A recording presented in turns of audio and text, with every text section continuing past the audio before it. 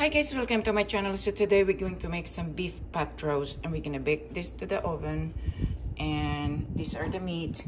The yellow on the top, that orangish color, it is all seasoning, salt, and also I have some chunks of meat. I like to add it some chunk beef in my pot roast. Okay, so here's are the ingredients: fresh celery, fresh carrots, potato, bell peppers, white onions, a stick of butter, 1 tablespoon of flour, 2 cups of water, again seasoning salt, black pepper, and salt. So these are the ingredients for our pot roast.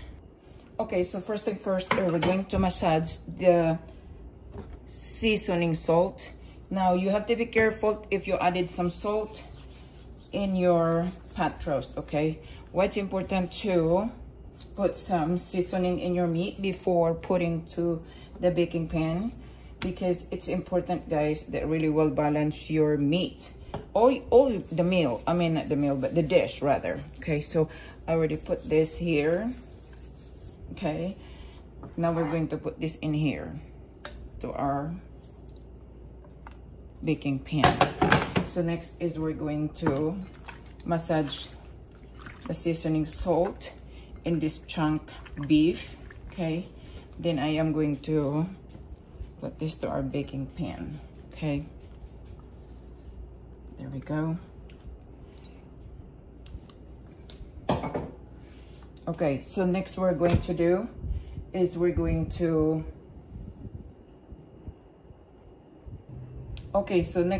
add, it's our vegetables. Okay, so the potato, the carrots, the celery.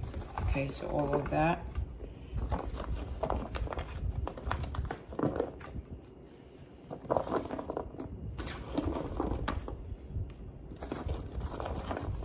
So don't worry with if it's look really full, because they will this is going to shrink once the vegetable is cooked. Okay. Okay, so next we're gonna add a little bit salt in our vegetables. It's really important that it's really well seasoned. Okay, then we're gonna add a little bit of seasoning salt. Then we're gonna add our bell peppers, our white onions.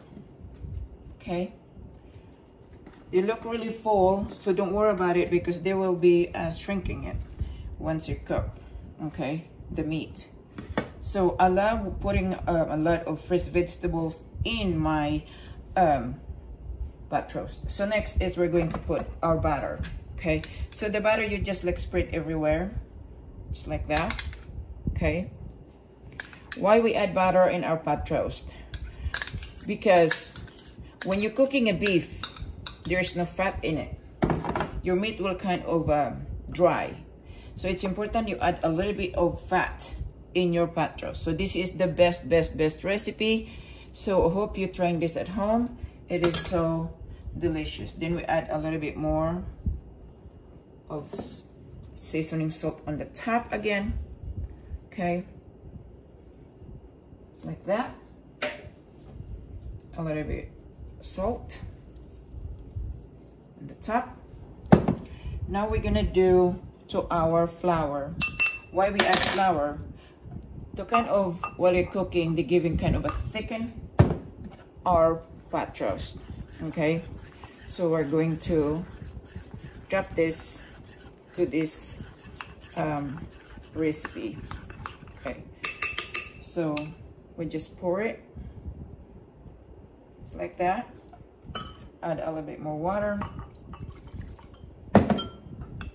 Okay, so the 2 cups of water, they'll be including the mix to our flour. Okay, just like that. Now the reason why we don't put a lot of liquid in our pot roast, because again, all the vegetables will produce liquid. Okay, so this is how they look, guys. And then we're gonna get aluminum foil. Okay, so now we're going to wrap this. Okay, we're gonna cover with aluminum foil. Okay, we're gonna set our temperature for 375, and we're gonna bake this for 3 hours. Okay, so stay tuned, guys.